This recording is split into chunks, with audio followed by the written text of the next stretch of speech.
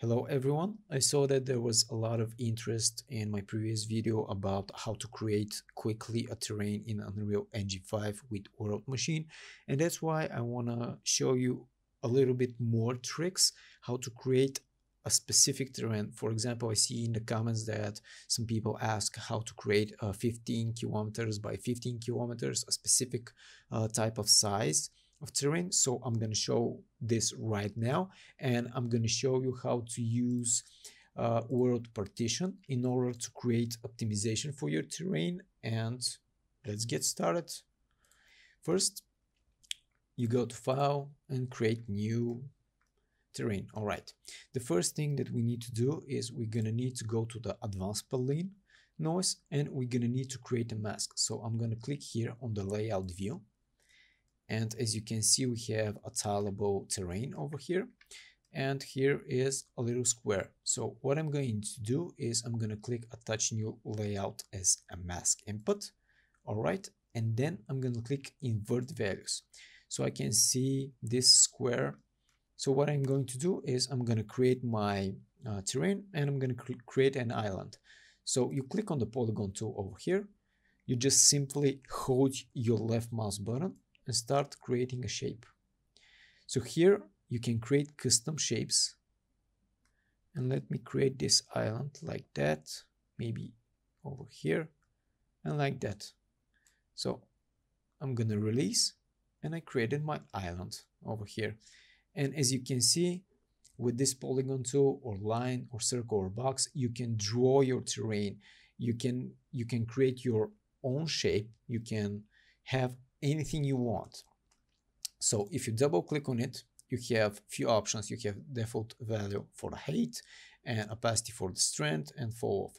If you start scrolling down this, you can see here that I'm decreasing the height of the terrain that I've created, but I'm going to tweak it a little bit later. So what we need to do is we're going to need to click over here on the world extents and resolution. And right now, here is the magic. We want to have 32 kilometers by 32 kilometers terrain. And we have that. If you want 56, no problem, 56. And this is how big your terrain will be. But let's create 32. This is the first step. Select the width and height in kilometers for your terrain. The next thing, let me show you. You need to set up the resolution. I'm going to click on Custom. And this is the suggested resolutions from Unreal Engine documentation. You can see that the size is connected with the vertices count. And I'm going to use this one, 1009 by 1009. You can say you can have a total components of 256. So I'm just going to put 1009. All right. You go to the tile build option, and here I'm gonna select, let me just select my calculator. I'm gonna select 8. Let's just select custom, select 8. Oops, I just close it. So I just select 8. So what is going to happen right now? We have 33 kilometers by 33, and I divided it by 8 tiles. So what we'll do is 33 by 8. One of this tile will be 4 kilometers. So the whole terrain will be split by sections of 4 kilometers. And I want to set a tile resolution. Again, like in the Unreal Engine documentation, 1009. So right now I set up my terrain to be 32 kilometers, set up this resolution, and I can have up to 256 components. All right. And now I've set up that I have tiles 8 by 8. So each tile will be 4 kilometers. And I set up the resolution 1009. When I click OK, you can see that my white square is now 33 by 33. And what I need to do is I need to center my island in the middle of it. Let's say something like this. All right, and the next thing that I want to show you is you need to click on use breakup, and it will break up the shores of the island. Just like that, it will break up the geometry. Moving forward, click on guided levels so we can set up the sea level, something like this, maybe a little bit like that, 180. All right, and as you can see, we have shores over here. If I go to the 3D view, I can see my island over here and the water over here.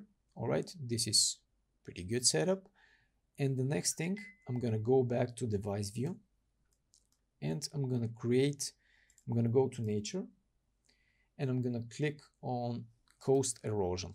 I want to create a little bit of erosion around the coast of this island. I'm gonna connect here to my primary input and my primary output. I'm gonna connect here so it can go to the scene view. Pretty easy. Now, if I go to my 3D view, I can see here a little bit of coast erosion. If I click here, I can start setting up some of the parameters. And you can see here in the little window what I'm changing. Let's change a little bit like that. And I'm gonna start and work on the advanced plugin. I'm gonna double click on it, and you can start and shape it up a little bit. From all those settings, you have a lot of settings. Middle elevation, as you can see, we can change a little bit of the elevation, octaves.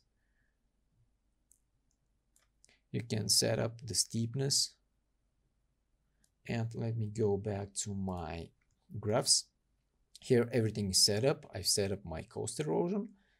And right now let's click on build just to see how it looks. It's gonna build pretty quick. All right, it looks good. So now we are ready with our island, and we need to export the tiled component into Unreal Engine 5. So how can we do that? Go to the nodes, to the device view, click on the height output, double click on it, and go to the set. I've already set up my folder, so choose a folder, place a name, save, and you need to select row 16 like format. Click OK, then go to this, to the tile build, click yes, and it starts building the tiles. As you can see here, there are a lot of tiles, and it can take up a few seconds to a couple of minutes. It depends on your machine. So this is pretty easy and quick way to create terrain by your dimensions. For example, if you want 8 kilometers, if you want 16, if you want 56, if you want 100, you can create any kind of size of terrain, and you can shape it with all the filters from the device view. All right, once the building of the tiles is done, you can click OK, and we can go to Unreal Engine. Right now, let me create a new level, and I'm gonna select time of the day. I select don't save here, and how I can import, let me just tune back the camera speed, how I can import my terrain. It's pretty damn easy. Go to active landscape, and here you have import from file. Just click on it, go to the height map files, and select your folder. Right now we have a lot of archives, and you need to select the first one from the sequence. All right, select it and click open. These green dimensions are showing where this terrain will go, and if you see a height map resolution which is big enough, it means that everything is okay. I just selected from here a material, the auto landscape material from my previous video.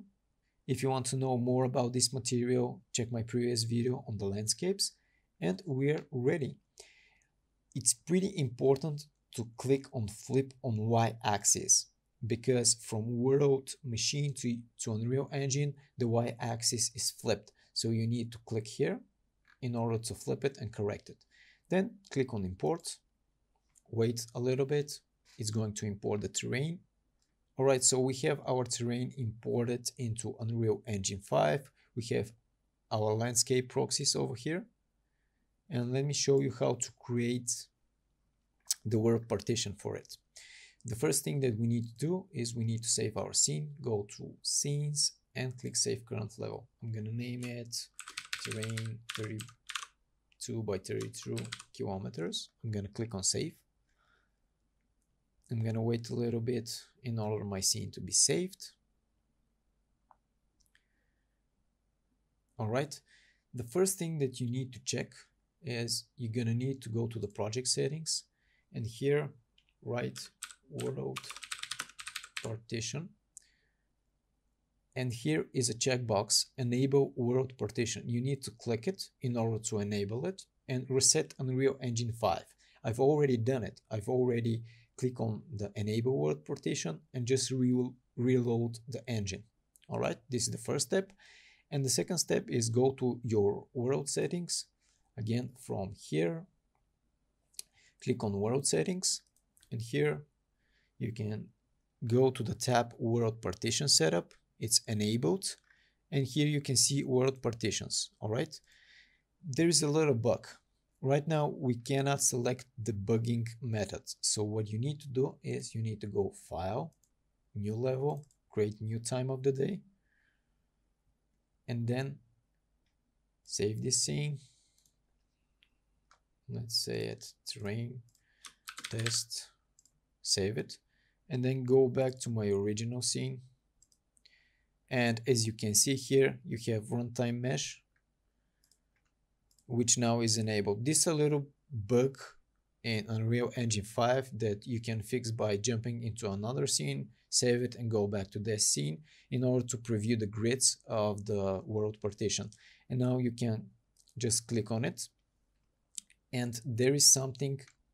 If you notice, there is no terrain over here. You need to load it up. So how to load it up? Go to Window, World Partition, select all the boxes, right click on them, load selected cells, or you can select few cells. You can select those cells. But I'm gonna load up the whole world.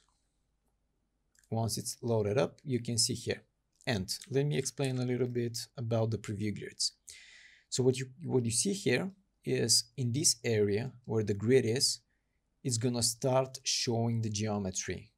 But if I go to my grids, open here, you have cell size and loading range. If I shrink down this, my range for the partitions and for the objects to pop out will be smaller. And here you can make your cell size a little bit smaller, so a lot of small details can be separated. Let's set it up to 2000 and 10K, maybe something like this, maybe 20K. And let's place few objects in order to show you how it works. Let's go to the shapes and let's place a cube. I'm gonna zoom in on this cube.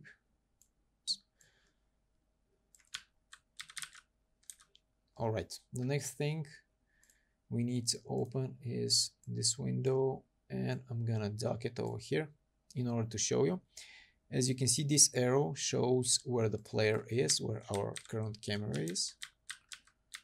All right, if I click on play, it also shows me where my player is. All right, so let me show you a quick command that you can put in your command tab in order to see a debug window of the range of your cell size and loading range. So this is the command that you need to put in the command line. I'm going to include it into the description of this video. So I'm going to put it here and I'm going to change it to 2D. I'm going to click enter. And once I click play, you can see a debug window with the range of the things that will load up. So let me show you here. I see one of this cube. When I go over there, the other cube pop out. Now it goes back to the dead. So here is how you can set up your world partitions, and you can set up all the little details over here to pop in and pop out. Let me. All right, guys. So this is pretty much what I came up with. Very huge terrain. I've put some water. I've added this shader, and as you can see, the terrain is very huge. So this is how you can create a huge world by using world machine. It doesn't matter if you want to create 50 kilometers terrain or just 8 kilometers or just 2. It doesn't matter. And yes, you can create worlds big enough with world machine and populate them with your assets. And if you want me to create more videos about 3D game development, Unreal Engine, hit the like button and check out my courses in the description of this video. And if you like something, you can buy or just subscribe to my channel and support it. Thank you guys. Bye.